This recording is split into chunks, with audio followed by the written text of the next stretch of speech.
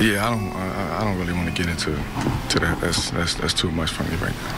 But you guys were teammates on the Olympic team for one thing, right? Yeah, it was that our friendship and relationship was deeper than basketball. It was family. It was a friendship. It was basketball was the last piece of connective tissue between us two. So, basketball for me was the furthest thing on my mind today. I think I saw you a couple times on the bench and just the hood on and not really.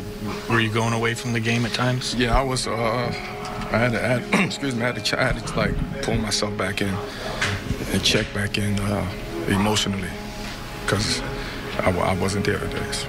Was there a point today when you thought about maybe not playing? I didn't even think about basketball today, to be honest. I just knew that it was I had to do it.